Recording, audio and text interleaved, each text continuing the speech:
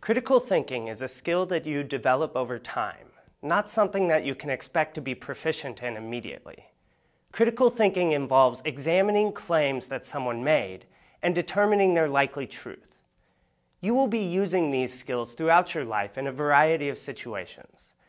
This could include critically examining claims in advertising, during your career in business, while designing science experiments, or while reading news articles. In this class, we have provided plenty of opportunities for you to practice critically thinking. You can do it in the no-stress environment of the formative assessments. You will do it in the low-stress environment of the worksheets. And this will prepare you to think critically in the high-stress environments of the tests.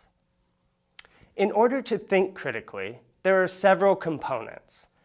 I will mention them here, but each component will have its own video.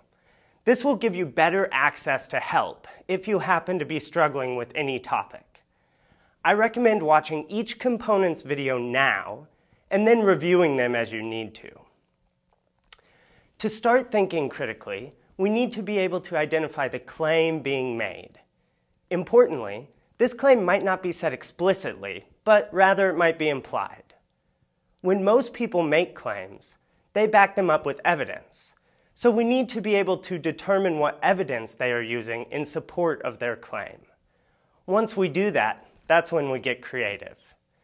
Critical thinking isn't just a reading exercise, it's a creative exercise. For the next two steps, the answers are not given in the text. You need to think them up on your own. And you need to be able to tell the difference between when you have thought up a good answer and when you haven't. The third step is to think of other possible explanations for the evidence that they used to support their claim. Finally, it's our job to think of how they might test those explanations, and then to determine if their evidence is convincing enough for us, the discerning consumer. I'll cover each of those four areas: identifying a claim, identifying supporting evidence, thinking of alternative explanations, and testing those explanations in their own videos.